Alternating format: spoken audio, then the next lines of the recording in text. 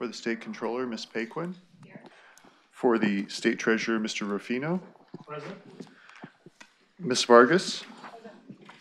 For the State Superintendent of Public Instruction, Mr. Yamanaka. Here. And for the Director of Finance, Ms. Lee. Vice Chair Higa, you have a quorum present. Great, thank you.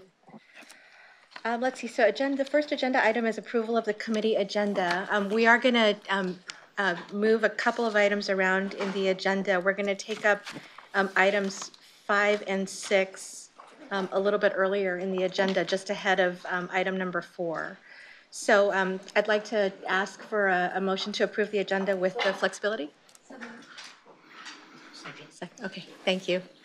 That has been moved and seconded. All those in favor say aye. Aye. Any opposed or abstentions? Okay.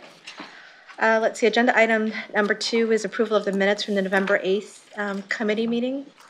Anyone have any questions or changes to the minutes? Then I'd entertain a motion for that. Thank you, Lynn. Second. Thanks, Nora. All those in favor say aye. Aye. Any opposed or abstentions? No. Okay.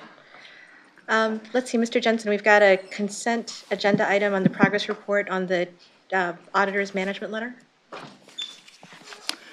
Yes, this is a consent item. It's a periodic report on the progress that management has made with regards to implementation of the recommendations that were from last year's financial statement audit. In the report, we pleased with the progress that has been made. Management's continuing their efforts and in implementing those corrective actions, and as they continue to do so, we'll report to the committee. But generally, what happens is Crow will, as part of their next audit process, will follow up on those items as well, and they will validate full implementation of those corrective actions. Great. Are there any questions on this agenda item? I don't think we don't need to take action on this item. Right? No. Okay, thank you. Okay, so now we'll go to agenda item number 5. It's the compliance risk assessment results, and I know that we have one of our consultants with us, so Larry, I'll turn it over to you. Thank you. Yes, here today for this item, which is our Enterprise Compliance Services Risk Assessment, is Maurice Crescenzi, who is a Managing Director of the Ethics and Compliance. He's a practice leader with Grant Thornton, and he was also the engagement leader for this effort. And also Dina Mount, who is our Enterprise Compliance Services Director. In the past, the ARM Committee has asked a couple of important questions, and that is, what are the laws and regulations that CalSTRS is obligated to comply with, and how do we know that we're meeting our compliance obligations? And these are really great questions that every board member should be asking. And identifying enterprise compliance risk helps us to understand the regulatory environment in which CalSTRS operates. And additionally, the risk assessment serves kind of as a foundation for us upon which the enterprise compliance strategies and plan are built. This risk-based approach to compliance allows us to focus our resources on what's really important and to prioritize how we will expend our efforts in a strategic manner to accomplish our goals and implementing the enterprise compliance program. On a daily basis, we're confronted with an alphabet soup of rules and regulations.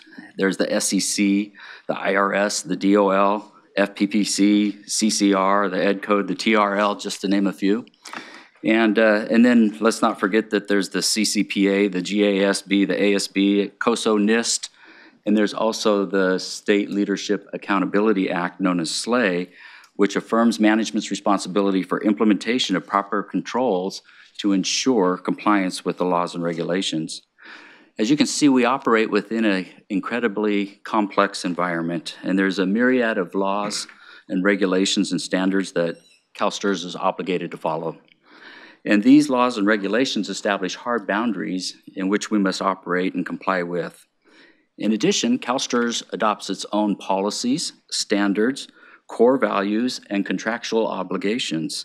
And a combination of these hard, fast laws and regulations, as well as our our own policies and standards and contractual obligations that we implement, establish a framework for us to operate in, and it's those guardrails that we have to stay within those boundaries.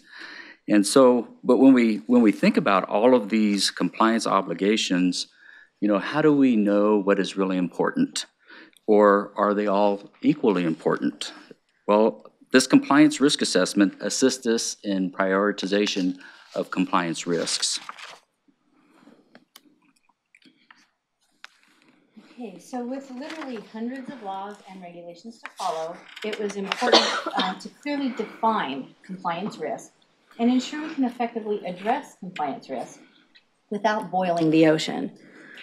Within this context, enterprise compliance services recognize the need to conduct a compliance risk assessment in order to establish a baseline compliance risk profile from an enterprise-wide strategic view, to prioritize ECS resources in a focused manner, and to get into alignment with ERM's operational risk assessment, as well as the internal audits risk functions at CalSTRS. On that note, we brought Maurice Crescenzi with us to help walk you through a high-level overview of the CalSTRS Enterprise Compliance Risk Assessment process and risk profile development. And with that, I'll pass it off to Maurice.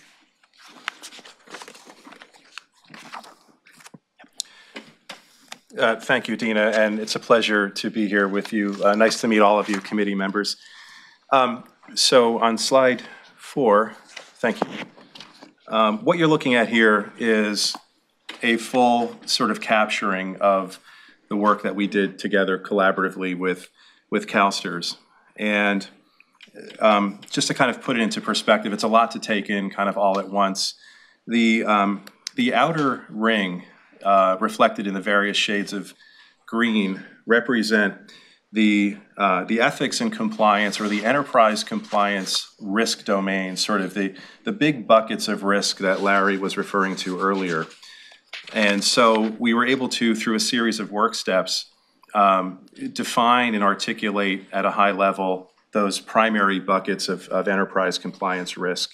I'd like to underscore that just because a substantive area of risk is sort of depicted on that outer ring, it does not mean that we observed any violations in those areas. It does not mean that there have been past breaches in that area. What it's intended to reflect is that based on CalSTRS' business model, there are substantive areas of enterprise risk that CalSTRS should either continue focusing on or perhaps begin to dedicate additional resources to. So that outer ring is meant to suggest that is, at an enterprise level, CalSTRS' compliance risk profile. The inner purple wheel, if you will, it represents or depicts the design of CalSTRS' enterprise-wide compliance program. These are, if you count the purple wedges, including the inner purple core of culture, you'll count 10 specific programmatic elements. And the reason why we have 10 is we've designed a framework that we worked with here on this engagement with CalSTRS. And that framework, composed of 10 specific programmatic elements, derives from a wide variety of what we call program drivers.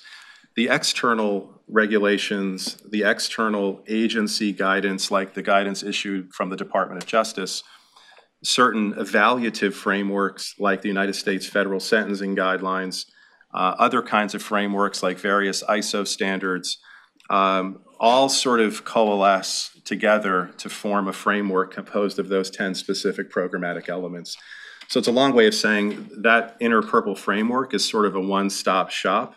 It's predicated on the external drivers that matter the most when it comes to designing an ethics or enterprise compliance program effectively. You'll see that the outer green wheel is composed of 10 risk domains that we have worked collaboratively with CalSTRS to organize into sort of priority areas of compliance risk, and then secondarily, second tier sort of priority areas of risk. You'll note that within each of those 10, we have approximately 58 sub-risks that sort of sit behind each one of those risk domains at a high level. I guess that's on the next slide, Larry, I think. Right, maybe one more. Right. So this gives you a sense of behind each one of those high-level risk domains, there are numerous what we call sub-risks, or ways in which those risks may manifest within the organization. Again, this is all prospective. This is a preventative kind of constructive exercise meant to get our arms around the risk landscape. This is, again, just to say it again, not to indicate that we observed any misconduct or any wrongdoing in any one of these areas. The exercise was in the context of continuous improvement and a way to get a better sort of sense and a deeper sense of where there may be enterprise risk to continue focusing on or begin to focus on with more detail in the future. Sorry, I've got a question for someone, so let me, Erica, you should have the floor.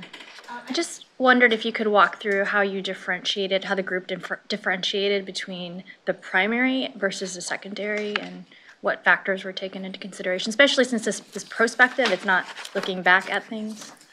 Right, thank you, Erica, good question. So throughout the course of the engagement, we, in the process of identifying risk domains in the first place, that came from a series of work steps, document collection and review. So we looked at internal policy taxonomies, internal procedures, risks that CalSTRS already has determined to be risk areas just based on your own policy taxonomy, or training that you're already doing, or other kinds of various compliance infrastructure that you already have in place, were indicators that these are topics that you already consider to be risks. We conducted a number of interviews, a few dozen, and so during the course of those interviews, we gained a deeper understanding of what was on the minds and in the hearts of business leaders when it comes to compliance risk. And so as topics would surface, we would explore those topics in more detail and also sort of reincorporate those topics in later interviews to see the extent to which that same topic was also on the mind of somebody else. So we're sort of counting the frequency with which those risks would come up. We also looked at our own client portfolio and how other clients of ours have prioritized risk typically. We also looked at enforcement trends, what's going on in the outside world, which agencies are kind of focused on which risk areas. And then lastly, of course, just taking into consideration CalSTR's business model, just sort of, what fundamentally, just, based on how you operate and how you, your basic business process, what risks are fundamental to the business. So like investments, clearly, again, I'll say it again, not that there was any misconduct observed and not that you're not doing a nice job in investments, but just based on the business model, investments will always be a top priority here. If you contrast that against another area of risk, like maybe anti-discrimination and anti-harassment, we're not saying it's not a risk. We're saying it warrants attention, but at like a secondary level. Maybe unlike one of my clients is one of the world's largest airlines. And when you look at that business model, and sort of how they generate revenue and how they staff aircraft with flight crews and flight attendants. In that client's case, anti-discrimination and harassment was a top risk. Yeah. So is that helpful? Yeah, thank you. Okay. Thanks, Erica. There's one other. Okay, Lynn? Thank you. Why was the Budget Act identified as a secondary focus area? You want to take that one first? No way. Hi, Lynn. Hi. For the same reasons that that I just sort of articulated, I guess in our view, in working collaboratively with the engagement team, concluded that it's an area of compliance risk. It made sort of the top 10, but that it's been a risk that's been kind of identified and focused on historically, and you guys are doing a nice job with that. So we wanted to keep it kind of on that list of top 10, but not as a moving forward kind of next phase area of focus. I guess my question was more, what is it about, maybe this is for Larry, but what is it about the Budget Act that Yeah, makes let it? me add a little more context to that. Not in the sense of the Governor's Budget Act, but within our environment here at CalSTRS, our internal budget. And, the Budget Act sets forth our allocation, and then managing those resources within that allocation, right, is the area of focus here. And so perhaps we, it could be broadly construed as the Governor's Budget Act, but it's really with our level of compliance internally in managing those resources. And so it has to do with some of those sub-risks are really kind of funding some of our initiatives, such as our pension system and other initiatives that we have in the organization, such as even creating this compliance program. And also with regards to our workforce and competitive recruitment type of issues that we might face, and if there's any budget type of boundaries that we have to work within in order to do that. And so it's really more internal, not necessarily the broader state budget act. Okay, thank you. I understand with that explanation. I guess when I was looking at it, I was assuming you meant the broader state budget act. Yes. Okay. Thank you for bringing that to our attention. We'll make an adjustment there. Okay, thank you. Yep. And so I've got one question, just to clarify, when we talk about sort of a primary and a secondary focus area, all 10 are areas that will be part of our program, but in terms of the next steps, which I think you're going to go through on the next slide, you're going to go through the next steps first with the 5 areas in the primary focus area, and then move to the secondary focus area. But in the sort of medium term, they'll all be addressed and be part of the program. Correct. Yeah. So the program would encompass all of those domains. Yeah. And what this does is just helps us prioritize where to really begin. It's not to say that there isn't important risks under the secondary focus area, because there are, obviously, with regards to financial reporting or anti-discrimination and harassment. Both of those are big topics. And so if you think about, I think you had mentioned the number of sub-risks there, the full portfolio has 75 to 80 total sub-risks, whereas the primary focus area is around 50 sub-risks as well. So it just kind of helps us prioritize where we're really going to focus our efforts in as we roll out the program.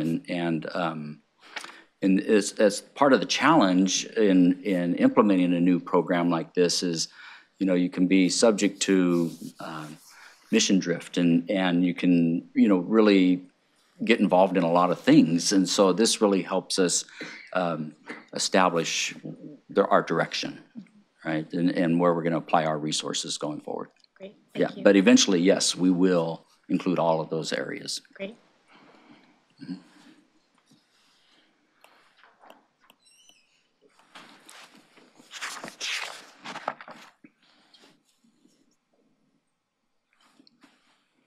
Okay, so the next steps for enterprise compliance services is using the compliance risk assessment results as our guide.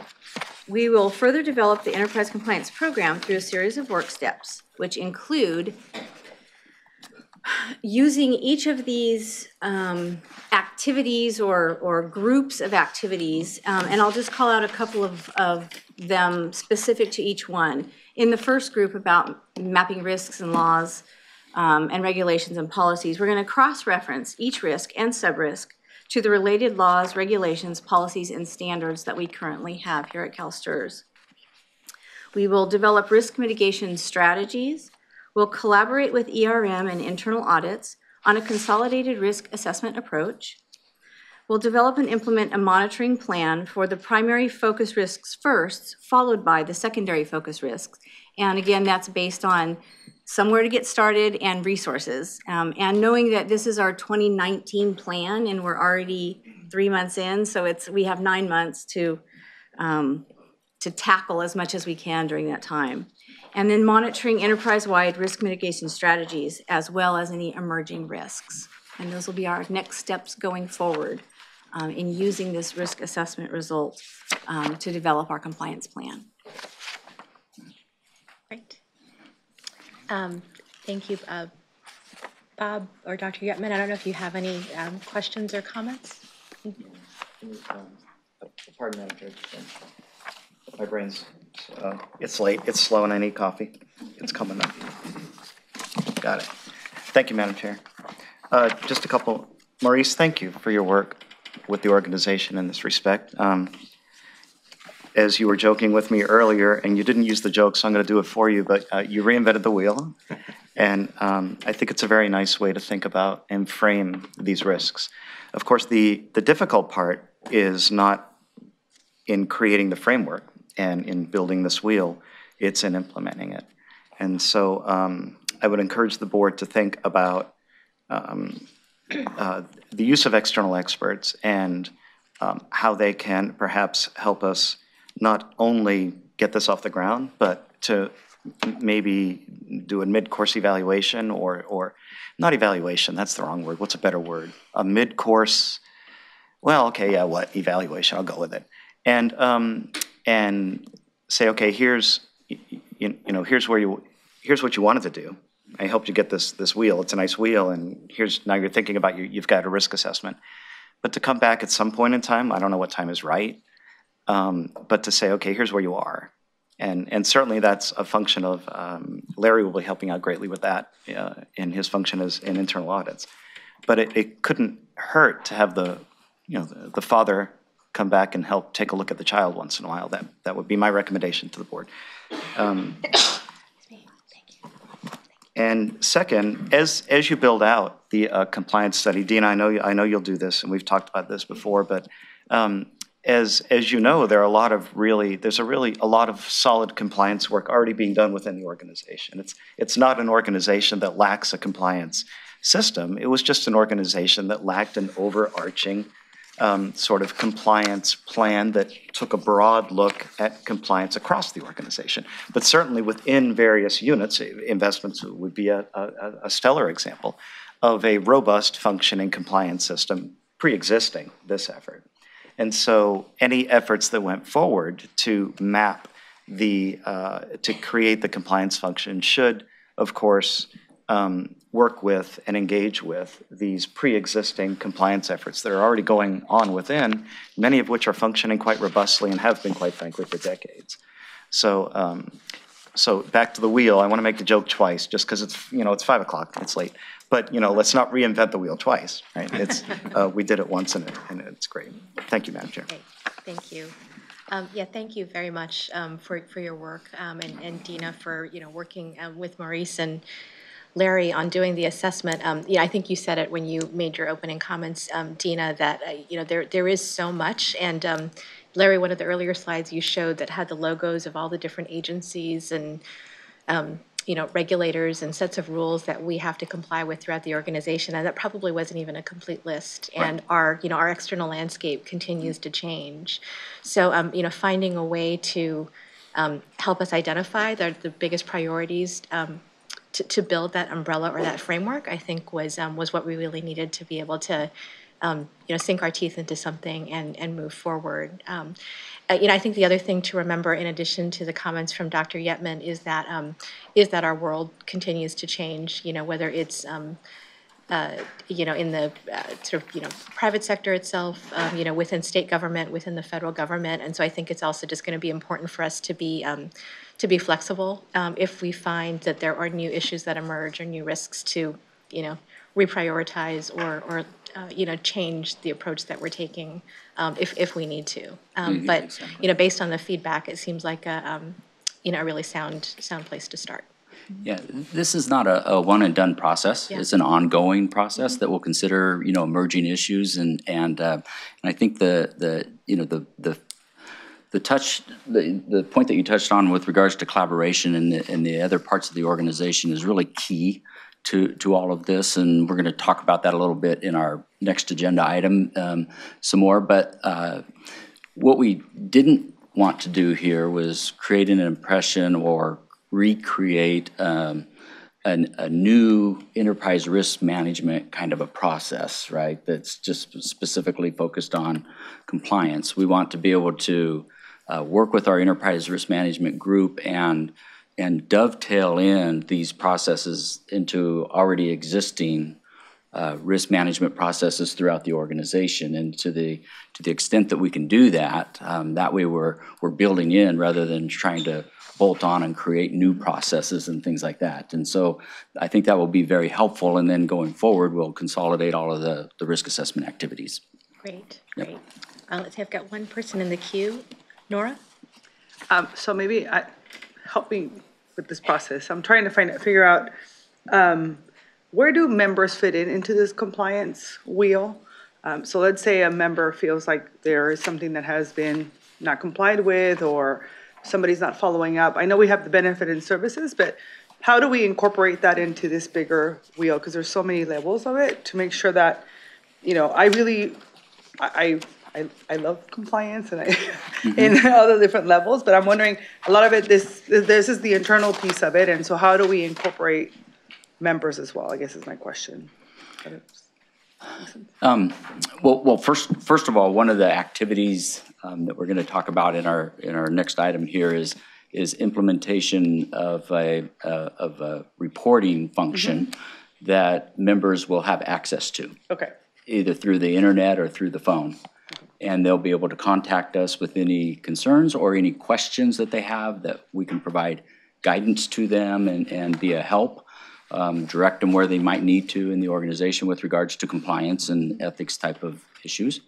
And then, I think under the other aspect that's really, really important to members is under the pension reporting area, right?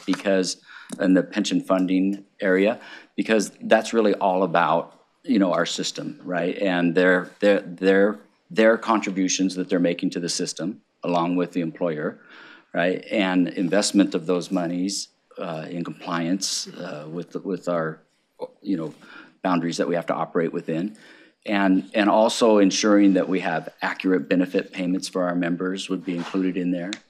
And just overall kind of, that life cycle of, contribution to, retirement phase for the member would be included in there. And so those are all really key areas. And the reason why I ask is because on the service plan process, there is very clear, like employees speak up, there's like actual plan on how we do it internally, that it doesn't get called out. And so I was that's where my question comes from. And then the second one, I guess, would be to encourage stakeholders to also be engaged in this process as well. So not just the members, but the stakeholders also have avenues to be able to share, because they work so closely with all of us, all of the representatives from the organization as well. So somehow incorporating that. Calling it out, I think, would be important. I don't know where specifically it says, even though I think it may be assumed. Yeah, when we one of our goals is to promote what we call see something, say something. Yeah. Right? I love it. And that applies internal and external, right? So all of our members, all of our employees, any level of concern, whether it's coming internal or external to the organization, our stakeholder concerns as well. But I really appreciate your idea of engagement and having the stakeholder involvement there, and we'll maybe work with Grant to see how we can promote that a little more. Thank you. Yeah, thank you. Great, thank you, Lynn. So I think we can move to agenda item number 6, the compliance services plan.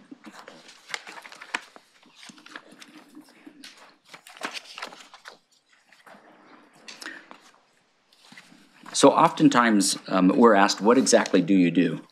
And an annual compliance plan can really quickly answer that question and show where we add value to CalSTRS. And the plan also kind of sets up guardrails to keep us focused as we continue to implement it. And I think, as was indicated earlier, the creation of this enterprise compliance program wasn't as a result of any instances of non-compliance or any issues or things like that. It is a strategic goal in the context of continuous improvement. And so there was in our 2016 through 19 plan, and in our business plan as well, there was a strategic initiative to implement this program. And so we're doing it from a very strategic perspective and not as a result of any misconduct or wrongdoing or anything like that. And the strategic initiative really stated in the mission of Enterprise Compliance Services is to assist the organization to prevent, detect, and respond to potential violations of laws, regulations, and policies. And to fulfill this mission, we created goals and a number of activities underlying each of those that we're going to share with you here in just a second. And since our last report to the committee, we for those of you who might not be familiar with this, we provide a periodic report to the committee, but we've made some significant strides in developing and implementing the Enterprise Compliance Services Program. And I'm going to ask Dina to review a few of those for you that we've been working on. Thanks, Larry. All right, so our compliance services plan builds from the compliance risk assessment results, identifying risks from an enterprise-wide compliance lens, and using a best practices framework to prevent, detect, and respond to instances of ethical misconduct or the potential of not meeting our legal compliance obligations. As previously mentioned, focus-forward efforts include collaboration with ERM and internal audits on a consolidated risk assessment approach to avoid risk assessment fatigue across the organization. In January, we launched the CalSTRS Automated Policy Management System, Epicenter. This was the culmination of a year-long effort working closely with the Technology SharePoint team in-house. Epicenter offers a standardized format for CalSTRS policies in a searchable library that provides version control and an annual review notification of review due dates. And the exception to this is board policies that are governed on a different timeline, that we don't manage those, we just include them in the searchable library. I think since implementation of this centralized library, I think we have over 150 internal policies that are included in there. We've had 25 so far that are reviewed and standardized and have been updated, refreshed, if you will.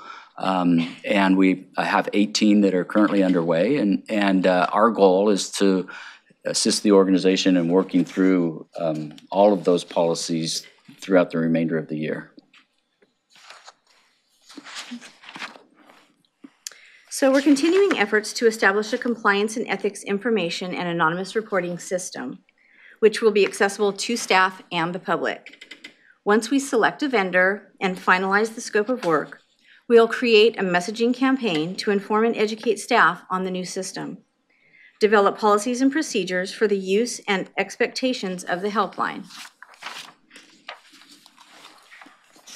and have ongoing trainings and education opportunities for staff to take an active role in See Something, Say Something, which will be our campaign. This slide details the many activities either currently underway or planned that ECS ambitiously hopes to achieve with the remainder of 2019. These 9 categories correspond to the 9 framework components from the purple inner wheel that Maurice presented earlier. The framework is predicated on key regulatory requirements and other leading practices that organizations with mature ethics and compliance programs generally find to be effective. Within each of the framework categories, there are inextricable relationships between effectively designed ethics and compliance programs and related risks that it is intended to manage. Examples from each category include, under governance and oversight, we're going to update the charter for enterprise compliance and the ARM committee. Under risk assessment and due diligence, we're going to develop risk mitigation plans for those primary focus areas. Under codes, policies, and procedures, we're going to design compliance policies and procedures that we've been working on up to this point, but we haven't documented quite as well as we need to. During training and communication, we're going to design a compliance training curriculum. For employees speaking up, we're going to develop an employee speaking up campaign that will coincide with hopefully the launch of our hotline once we get it established. Under case management and investigations, we're going to establish incident policy and procedures. Under compliance monitoring, we're going to develop a monitoring plan. Under third-party risk management, we're going to collaborate on strategy development to address third-party risk at CalSTRS. And to manage the program, we're going to have ongoing recruitment efforts for staff and their pursuit of their CCEP certification. This is a very ambitious plan with a lot of functional activities, as you can see here, and we're glad that we're able to bring on some additional folks to help us and with the team. And this plan really shows how the Enterprise Compliance Services adds values to CalSTRS and will continue on focusing on building the program, especially working with other compliance partners across the organization as we integrate these activities with enterprise risk management, audit services, and program areas such as procurement, information security, human resources, and investments. And these partnerships that we will have are critical for maintaining that holistic view of risk across the organization. And you know, traditionally in the past, we've left it up to each individual department to determine, you know, their compliance, extent of compliance monitoring, and as well as ensuring that they're maintaining compliance with all of the laws, rules, and regs that are applicable to them.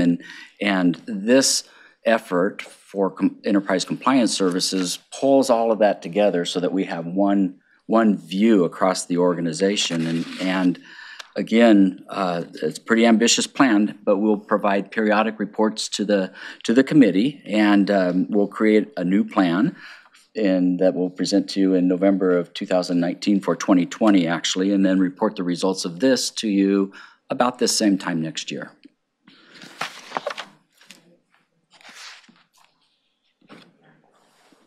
Hi, I think I have a couple of maybe rookie questions. Tina, you mentioned risk assessment fatigue. Can you explain what that is? Sure, yeah. So enterprise compliance is relatively the new kid on the block. We've only been here for about a year and a half. Prior to us arriving, there's an annual enterprise risk management risk assessment. Internal Audits does a risk assessment. It's to sort of stop it happening on multiple levels and have it happen once, and incorporating all of the elements that are needed from a enterprise compliance risk assessment process so that we're all included in that process one time instead of 3 separate times, so that everyone isn't saying, oh, another risk assessment. You have to ask more questions. Okay. Yeah. And then under employees speaking up, and I think you were talking about a hotline, developing a hotline. How is that different, or maybe it's incorporated into what could become a more formal compliance monitoring plan? I know you also have, and it was in item 5 as well, sort of the next steps would be developing that monitoring plan. So it all, I mean, maybe it's all kind of going towards the same goal, but if you can kind of differentiate some of these other steps with what a compliance monitoring plan might look like. Okay, so I think there was 2 questions there. One was the hotline. The hotline is going to be a very separate, independent effort that we're going to work with a third-party vendor to establish an entire reporting system. So internal, external folks will be able to either call in or go in through an email portal and submit complaints or ask questions and get concerns answered. So that's one of the efforts that we're going to be implementing under our activity, our planned activities.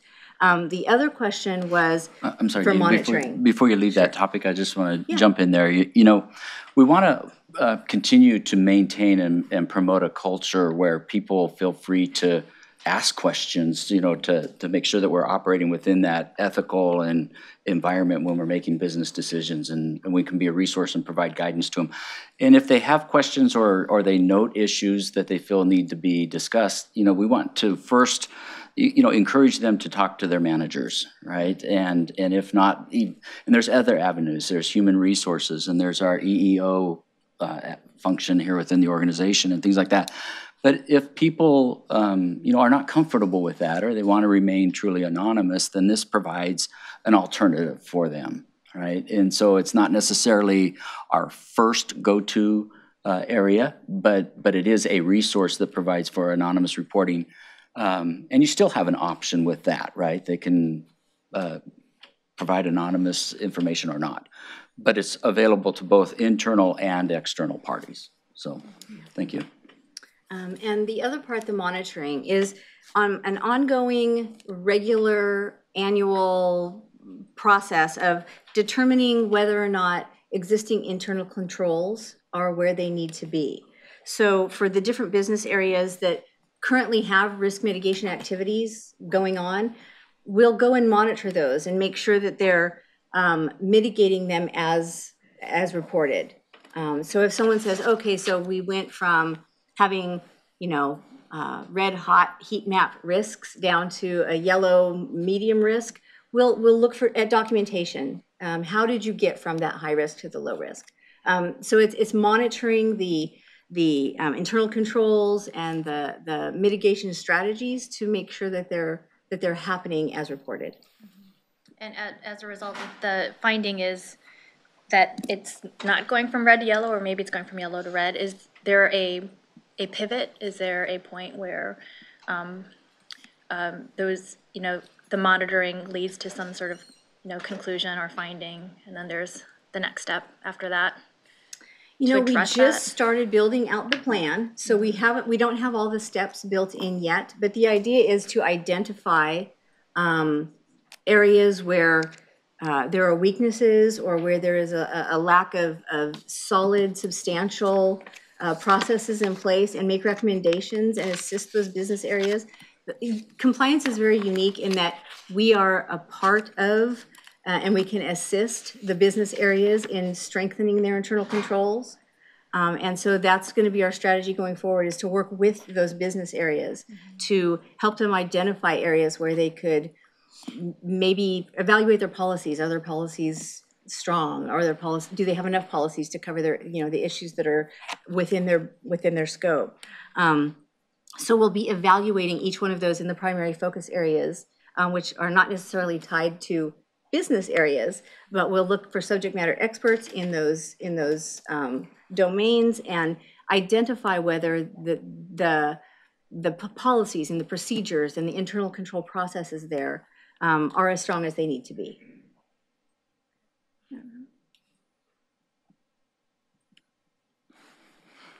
Okay.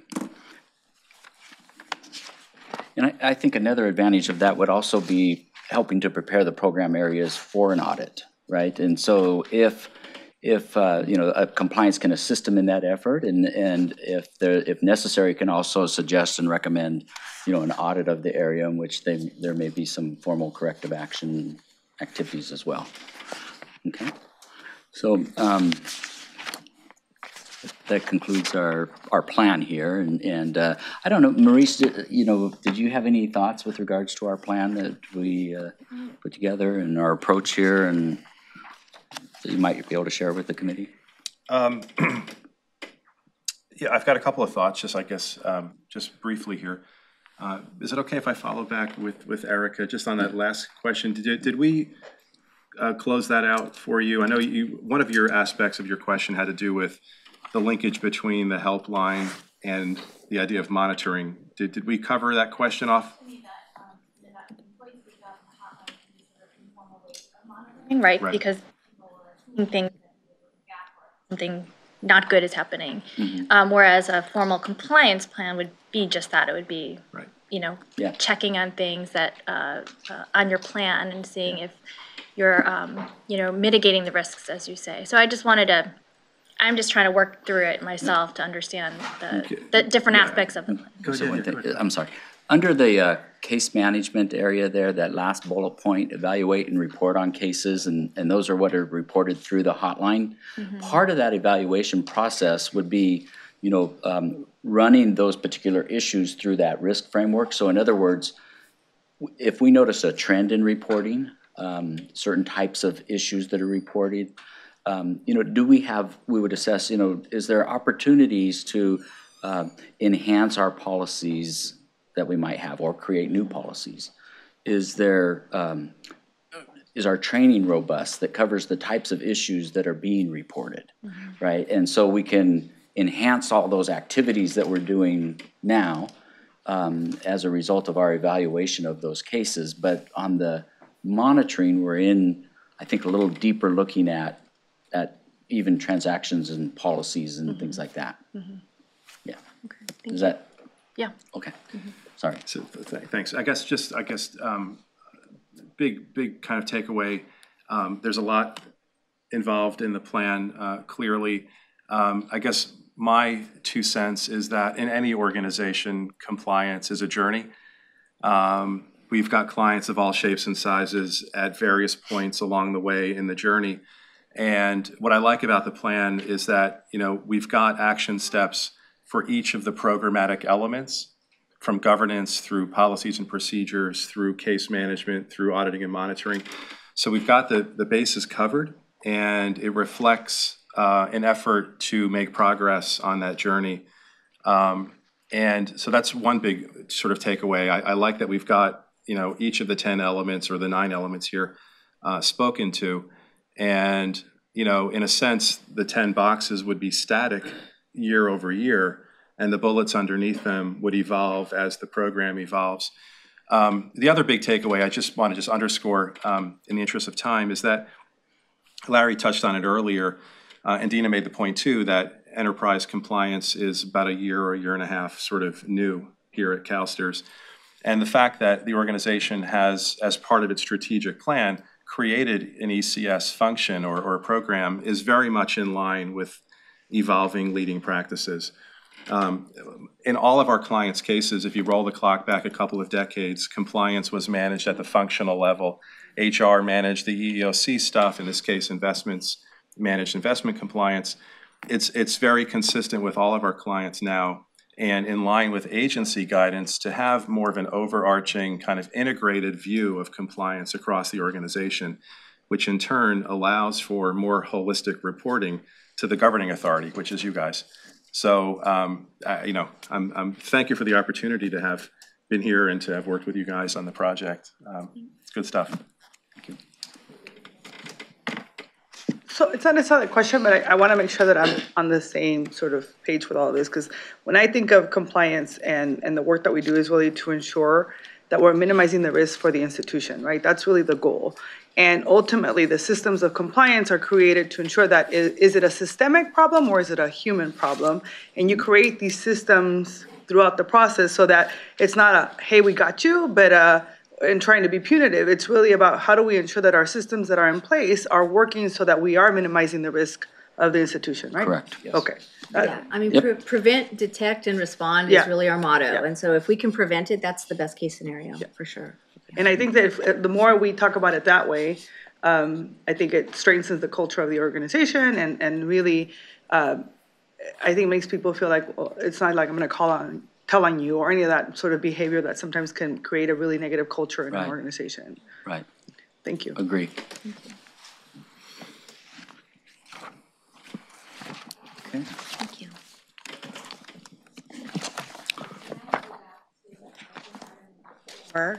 So we'll have the folks from Crow come up to present our financial statement audit plan.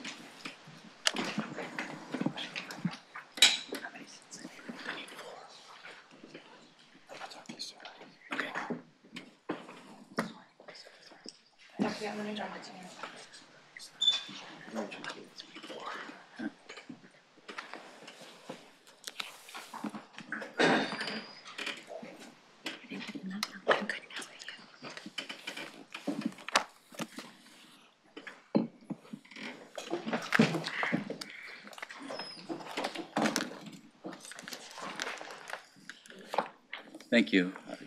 Okay, thank you, Larry. You ready to proceed? Yep. Okay, thanks. So this is our team from Crow, who are our financial statement auditors, and annually CalSTRS is required by law to obtain an audit of our financial statements. Management, of course, is responsible for the preparation of those statements, but as a component unit of the state, we receive an opinion from our external financial statement auditor. And it's important because that financial information eventually folds up into the state's financial reporting as well. And so Crow is already underway with this year's audit for the fiscal year 18-19, and I'd like to introduce the team today. We have Brenda Torres, who's our signing partner, immediately to my left, and then Kevin Smith, who's the engagement and relationship manager, and Jen Aris, who's the managing director, and then also Tim Canup with us today, who will be kind of outlining what they call their client service plan, and it's their approach to the audit this year, and advise the committee on that, and then answer any questions that the committee might have. Okay, thank you. Welcome. Thank you for joining us. Yeah, thank you, Larry, for the introduction. Madam Chair, members of the Audits and Risk Management Committee, it's always a pleasure to be here. As Larry stated, my name is Brenda Torres, and I'm an audit partner with Crow, and I am the signing partner on the engagement. We're going to take you through this presentation, as Larry said, to articulate our client service plan. The presentation is really for you, so please feel free to interject and ask any questions as we go along. We're going to talk a little bit about our team so that you're familiar with the way in which we approach the engagement, especially from a team perspective and the level of expertise that we bring to the table. We'll also share with you our overall services and deliverables so you know what to expect, what we're doing through the course of the engagement, as well as what you should expect on the back end when we're here in November, presenting our results to all of you. We'll go through the timeline and the approach. And then we'll also talk a little bit about our required communications to all of you as those charged with governance. So I think Larry stole my thunder. I was going to introduce the team. You know, I've had a pleasure to work on this engagement for a number of years. And, you know, we work with management, but we report to all of you. So it's very important that you keep that in mind in your particular role.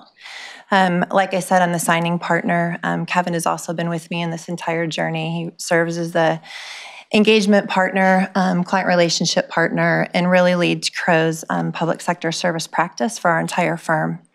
Jen Aris and Tim Canup haven't been with us this whole journey, but what I would say is they've been great additions to the team. This is Jen's second year on the engagement and Tim's fourth year.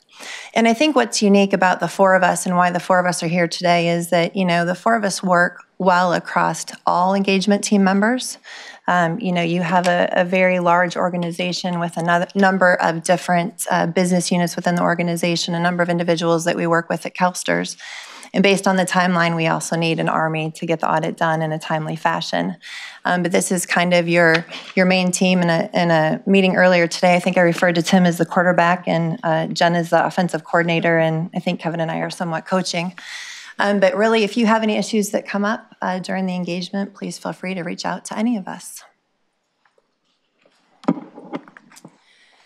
As Brenda mentioned, we have a bit of an army that works on the CalSTRS audit engagement, and so we've highlighted for you here on these next two slides really the key players who we consider to be subject matter experts, and we've really worked to build the audit in a way where we almost have kind of mini audit engagement teams, and then the four of us oversee all of those areas. So Brenda did a nice job introducing herself, Kevin and I. We really have two partners within Crow that oversee the audit of investments. The first being Mike Van Dyne, who's also local here in our Sacramento office, really overseeing the methodology that we apply in auditing the investment portfolio. And then we have a partner, Chris Moore, who is our investment valuation specialist and actually leads the pricing desk for Crow internally, and is really, again, just focused on the valuation of all of the portfolio. We have a partner, Craig Sullivan, who is a certified information systems auditor, and he really leads our IT team that takes a look at all of the financially significant systems within the organization, looking both at what we refer to as ITGC, or general controls over IT, as well as very specific controls over those financially significant systems that lead into your financial statements. We have two senior managers that are really focused on the audit. The first is Ron Gasink, who oversees the procedures that we perform on a sample of the employers every year, works closely with member benefits in performing those procedures. Dan O'Malley is another senior manager who has been with the engagement team since the beginning of our contract. And he has a very specific specialization within both the audit of investments and data analytics, and has been working closely with all aspects of our audit team in incorporating data analytics and really using his expertise in that area to help with the audit procedures. Rich Perilou is a senior manager who works very closely with partner Craig Sullivan, again, overseeing those IT procedures that we perform focused on those financially significant systems. Tim, you've all had the opportunity to meet here. And then, really the rest of our Army is comprised of a number of specialists that we utilize. We outsource with GRS from a valuation perspective and looking at the actuarial reports. We utilize a service called Harvest Investments to obtain support from a valuation of investments perspective and really, perform some additional tests and checks of those investment valuations. We utilize a disabled veteran business enterprise for performance of some of our audit procedures, and then have a number of audit seniors and audit staff that work both on-site with the team as well as remotely to audit all of the key transaction cycles of the institution.